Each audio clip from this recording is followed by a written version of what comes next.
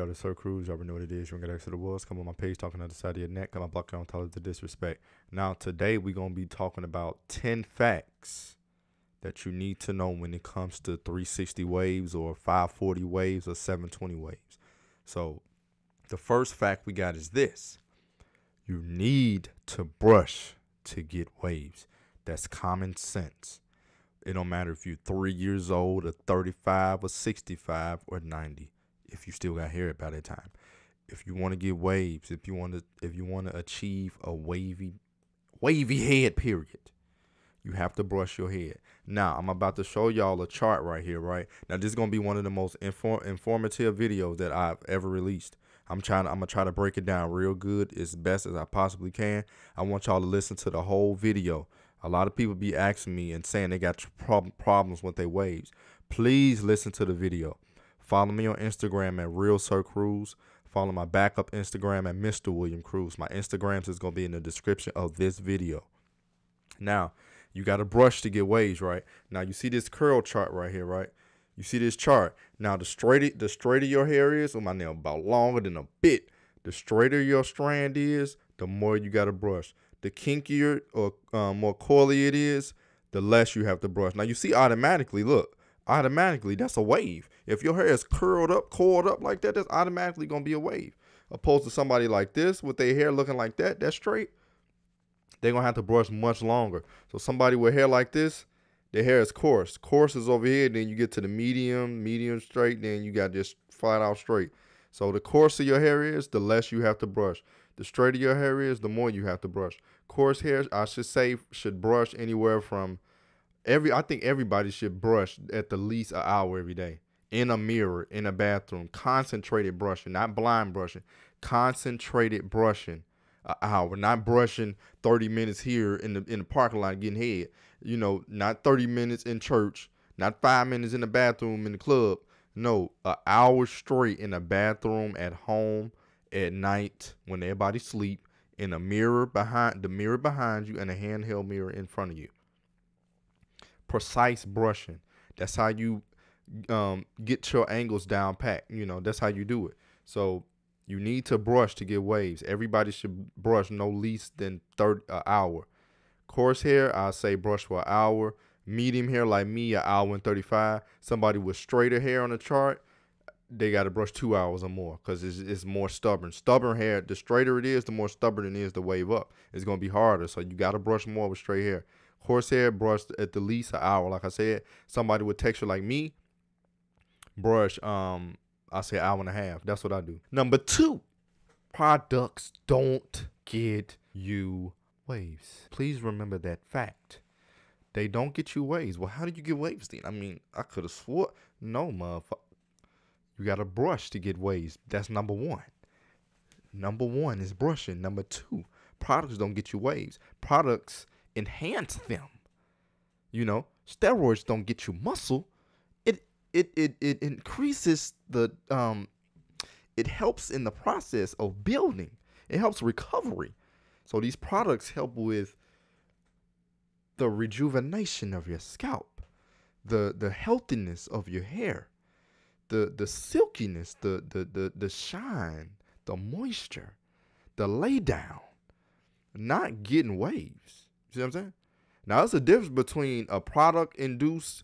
It's a difference between waves you created from brushing and product-induced waves. Now, I never heard nobody say this before. This just came up off the top of my head, and it's starting to make sense as I formulate these thoughts. Product-induced waves are waves that come from just putting a product in your hair. You ever put a product in your hair and your hair start curling up? That's a product-induced wave. That's not a wave that's really there. That's why people be like, oh, I washed my hair, my waves is gone. Your waves is gone because it was induced by that product, not by your brushing. See what I'm saying? It's a difference. Listen to that. Product is just like water. Water make your hair curl up. But when you get it back down and lay it down, the waves might be gone. A lot of people are, oh, I feel my waves, but when I look in the mirror, I don't see them. What type of stupid shit is that ain't no wave. Just like saying, oh, I feel my girl booty in a sundress, but when I look at it, I don't see her booty flat. She ain't got no booty. Number 3, do-rags don't get you waves. What people be like, oh, I need my do-rag, I gotta get wave. Do-rags do not get you waves. Do-rags can be either two things. A do-rag can be used for fashion, or a do-rag can be used as a tool to lay your hair down. A lot of people wear wave caps, stocking caps, do-rags for fashion. You know, back in the day, niggas bald headed wear stocking cap for no reason, just because it make them look hard, or just because that's what they like. Maybe they subconscious about their hair, you know? So it depends. A do-rag don't get you waves. It only helps lay your hair down. It helps keep your waves intact while you sleep. That's a good definition, everybody. If somebody asks you what a do-rag is for, tell them this. A do-rag is a tool used to keep your hair laid while you sleep. Remember that. Number 4, a product that you see that works for the person you watch on YouTube, it doesn't necessarily mean it's going to work for you. Just because you see me using coconut oil, that don't mean it's going to make your hair shine the way it's making mine shine. You may have coarse hair and I got medium. I'm in the middle with a chart. So your hair is going to react differently than mine will, and vice versa. See what I'm saying? Your hair might like Murray's. I don't like Murray's in my hair. You see what I'm saying? Murray's, I don't like that feeling it puts on. It feel like my hair is suffocated. It feel like a pillow is on my face. So I like oils. My hair loves oils, and I don't know. I wish I would have knew this years ago, but that's what comes throughout time when you learning stuff. Oils works best for me and make my hair look the best. So just because you see me using grapeseed oil and coconut oil, which are the only two products I use, by the way, so don't ask me. I use grapeseed oil and coconut oil. That's what I use. It don't matter what brand, just as long as you get organic and raw in the purest form that you can find. Find it online. You the bars, Amazon.com, Prime, bars, you the line, so bars. But like I said, that's what I use. But don't get it twisted and think, oh, Sir Cruse uses it, it's going to make my hair look like his. That's not how it works, son. That ain't how it works. You have to see what works for you. It's trial and error. It may work. We can have the same hair texture, but it don't work for you. See what I'm saying? It don't matter. Somebody with coarse hair, it may work for them just like it worked for me. See, life is kind of weird sometimes, but that's how it is. Somebody with coarse hair can use the same product as me, and it worked for them just like it worked for me. And somebody with some hair similar to mine, it might not even work for them. Backwards, ain't it? So 5, you have to stay consistent. If you're not brushing every day, you will not allow yourself to make progress. How are you going to make progress if you're not brushing every day, sir? You have to stay at it every day. If you're trying to learn how to play an instrument, you have to stay practicing every day so you don't fall off. If you're trying to learn how to drive, you got to practice every day so you don't fall off. You're trying to learn how to dunk, you got to practice every day so you don't fall off. You're trying to get your vocal cords right, you got to practice every day so you don't fall off. You see what I'm saying? It's the same thing with your waves, an hour and a half every day. Coarse hair, like I said, I already gave you the examples and times. Go back and listen. So number 6, you need different brushes for different hair lengths. Coarse hair, well, this is for all lengths. Short hair, when your hair is short, you should be sticking with a soft medium to a medium.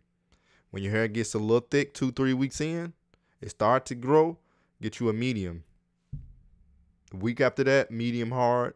And then when you're really wolfing, hard brush. So that's what I'm saying. Every length of hair deserves a different type of brush. You just can't go with one brush. You need different brushes for different hair lengths. A soft brush cannot be properly used when you 12 weeks wolfing. Now let's talk about wolfing real quick. Wolfing is to help your hair lay down. What the hell am I saying? Wolfing is a term that was created, and it means growing your hair so that you can better your wave pattern. You see what I'm saying? That's the simplest definition I can give you. Wolfing is giving yourself enough time to let your hair grow. So you usually get your hair cut every 3 to 4 weeks. Get your hair cut every 3 weeks. Go 3 to 4. Get your hair cut every 3. If you usually get it cut every 3 weeks, get it cut every 5 weeks. You see what I'm saying? Wolfing is just basically going past the time you usually get your hair cut. It's not considered wolfing if it's 3 weeks. You're not 3 weeks wolfing if you usually get your hair cut every 3 weeks. That's not even wolfing. You just ain't had your hair cut in 3 weeks. You're not wolfing until you go past the time you usually get your hair cut. So now, what is this next one? You don't need to wolf longer than 12 weeks. Coarse hair should wolf no longer than 4 weeks. Only if you're an expert. But other than that, you can't really see where your errors are until you cut your hair low. That's why you shouldn't wolf that long. Coarse hair should wolf from don't cut off computer. Coarse hair should wolf 4 weeks at the max. 4 to 5 weeks at the max. Maybe 6. But you have to be brushing. Do not forget, you have to brush. Somebody with my texture, I can woof 8 to 12 weeks. See what I'm saying? Anywhere from 8 to 12 weeks in my texture. Somebody with straighter, they can go to 12 weeks because they need to woof longer. Because it's stubborn hair. Stubborn hair, straight hair is stubborn. It's harder to wave it up opposed to coarse. So don't go past your max. You need to see where your errors are. You can't really see your errors if you have a lot of hair on your head. Your waves may look a certain way, but when you cut it off, it's going to look different because you got, your progress is underneath. Whether you lost or gained, it's underneath that. So that's why you need to use a hard brush when you're woofing so it can get really deep down there. So that's why you shouldn't woof that long, because if you're woofing so long, you actually might reverse what you think you was correcting. So you woofing longer thinking you correcting something. When you get a cut, you actually gave yourself more forks because you couldn't tell what was wrong. You see what I'm saying? So number 8, don't wash your hair after a fresh cut. Barbers offer different services. Master barbers offer different services. I've seen at most barbershops I've been to, I've only been to 2. They offer a service where they wash your hair after they cut it. Now I said cut it, not line up. They wash your hair after you cut it, after they cut it, and then they give you a lineup. That's why I tell y'all, do not wash your hair after a fresh cut. You need to give yourself time. Then it depends on the length you get your hair cut. Any guard from 1.5 to 2.5, you should not be washing your hair after that. See what I'm saying? So you shouldn't really be washing your hair after a fresh cut, especially if the guard is from 1.5 to a 2. Especially if you got medium hair like me, medium or straight. You should not be getting it cut. You shouldn't even be getting it cut to 1.5 if you got hair texture like me, unless you just don't care. Unless you just a person with waves and not a waver. So it's a difference. So you should, and now if you were to wash your hair, wash it, get it washed at the barbershop before they line you up. So you ain't got to worry about that. They got all them loose hairs off. You see what I'm saying? They got them loose hairs off. And then they line you up. Then you good. You don't have to. Why would you wash your hair? They just gave you the crispiest lineup, and then you go home and wash it. When you wash it and water touches hair, it's gonna curl up. It's not gonna be as crispy no more. I don't understand why people pay so much for a lineup and a haircut, and then they go home and wash it. You don't even have the same fresh lineup as you had when you were sitting in the chair. So, number 9, wash your hair twice a week. You don't want to overwash it. You do not want to dry your hair out. Only wash your hair twice a week. What if I play sports? Well, if you play sports, you ever heard of the washing style? Don't do the washing style. Do a conditioning style. Do it with conditioner instead every day. So, number 10 is the guards. The guards is dependent upon the texture or the curl pattern you have. If you have coarse hair, you want the tighter curl side. Your cut should be a 1.5 to a 2.5. If your hair texture is like mine, your guard should be a 3 to a 4. If you got that super straight strand, your cut should be with a 4 and up, depending on how long you've been woofing. It depends. But usually it should stay from a 3.5 to a 4.5 if you got straight hair. Somebody like me is 3 to a 3.5, maybe a 4. See what I'm saying? So it's simple as that, man. And now if y'all waited this long, y'all about to see what my waves look like. We about to see if I'm cooking up under here. Oh, yeah. Oh, my God. I'm definitely cooking these hoes, boy. Oh, my God. Y'all ain't ready for that, man. Y'all ain't ready for these problems, man. Y'all ain't ready for that smoke. You ain't ready for that smoke. That's why your mama walking around with big titties and she broke, folks. But, yeah, what's up, everybody? The video watching. Appreciate y'all for tuning in. I hope y'all learned something from this video. This video is 14 minutes. I hope y'all listen to it. Make sure y'all follow me on Instagram at RealSirCruse, RealSirCruse. My backup is Mr. William Cruse. This is my main Instagram is RealSirCruse. Go follow me on there if you haven't. My backup is Mr. William Cruse. So appreciate y'all for watching. I hope y'all stuck around this long. And follow me on Instagram. I ain't gonna say all of that, but follow me on Instagram. Tell your friends to subscribe to the channel. Please share this video if you watching it and you made it this far. Appreciate y'all for watching. And yeah. Oh yeah. Never mind. Forget it. I'm done, man. Everybody watching, appreciate y'all, man.